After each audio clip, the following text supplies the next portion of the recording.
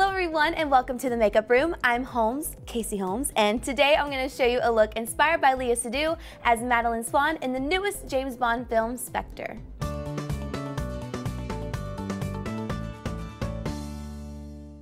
The Bond girl in Spectre is Dr. Madeleine Swann, an Austrian psychologist who proves that nothing is sexier than a strong, intelligent woman. She's played by French actress Seydoux, and her hair and makeup in the film is straight out of the 1920s, right down to the bold red lip and distinctive black liner.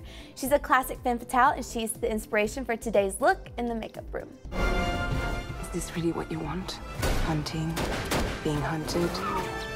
Always alone. So what I loved most about Leah's look is that it is really simple and classic and pretty much easy to do. You just have a nice black liner with a bold lip. So let's just go ahead and get started. So we're gonna go ahead and just start off by applying our base. And we're just going to even out our skin tone. She has a gorgeous, flawless face in this trailer. So we're going to try and mimic that with our foundation. And then after that, we're just gonna apply some concealer to cover up our dark circles. And you also wanna drag this concealer on your lid as well, just to even it out. Okay, so now we're gonna just go ahead and set it in place with this Lorac Pro Contour Palette, which is one of my favorites. And since we did put some concealer on the lid, I'm gonna take a little bit of that yellow powder and just put it on the lids as well. So the brows are really simple in this one. Her brows are just lightly filled in, and mine are a little bit longer than hers, so you just want to fill them in however you do your brows. They don't have to be super specific.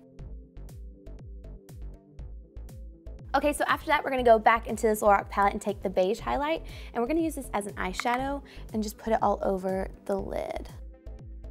This isn't gonna add any color or anything, it's just gonna make it nice and matte and a little more even. Now for the liner, she doesn't have a winged liner or anything like that, but it is bold. So we're just gonna do a line on our top lash line, and I'm using a matte liner. This one's from Makeup Forever. It's the ink eyeliner and it's amazing. So all you're gonna do is just follow your upper lash line. And when I get towards the end, I do just a little bit of a flick out to kind of give the illusion of my eyes going up just a little bit. And then another thing I like to do is line my upper waterline. It's gonna make your lashes look a lot more thick and really help that liner stand out and look very dark. So I'm gonna just take this one from NARS in Via Veneto, and we're gonna apply that right in there. Then next we're gonna apply some false lashes, nothing too dramatic, but something just to make them look a little bit more full. So I'm gonna use some mascara real quick just to coat the lashes first. And then for lashes today, we're just gonna use some from Velour. And these are called Mama Got Lash, and I really like that name. So I'm going to first measure them out and see how much I need to cut off. These are not dramatic or anything, they're just a little bit wispy, just to make them look a little more full. After that, you just want to apply some lash glue. I'm going to be using a dark tone today. So you just want to apply this on your lashes and let them sit for about 30 seconds.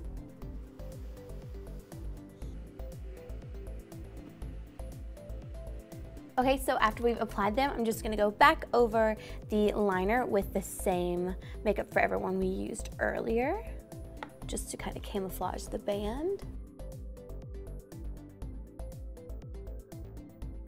And then to just brighten up the eyes a little bit more, we're gonna take this nude liner from Rimmel, and this will just really brighten everything up and make your eyes look bigger.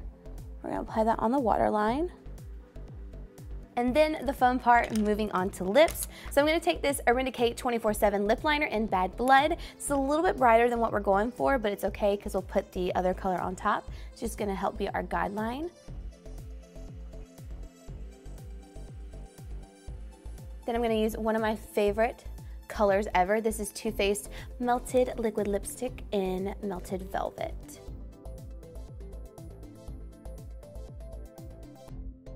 Another trick you can do is take some concealer, taking this little NYX palette, and I'm gonna take a flat brush like this, and we're just gonna carve out the lips to make it look more clean and put together. And then really quick, while that kind of does its thing and dries a little bit, I'm going to take a little bit of bronzer. This one is the Hourglass Radiant Bronzer. And I'm going to put this on my cheeks and forehead, just to add some color back into the face. So I'm really quickly going to apply a little bit of Vampira on top, just to kind of matte this out, because she does have a matte lip.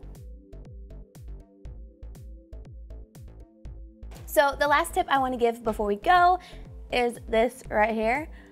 What you want to do to avoid that is take your finger and put it in your mouth and get some excess product. This will help get the lipstick off the inner part of your lips so you don't get it on your teeth. It's a really big help, I promise. Okay, I've got my 1920s hair all set, and that completes today's look, inspired by the beautiful Léa Seydoux as Madeleine Swann in Spectre, which opens in Regal Cinemas November 6th. And you can get your tickets early by clicking the link below, and don't forget to subscribe to our YouTube channel for more episodes of The Makeup Room.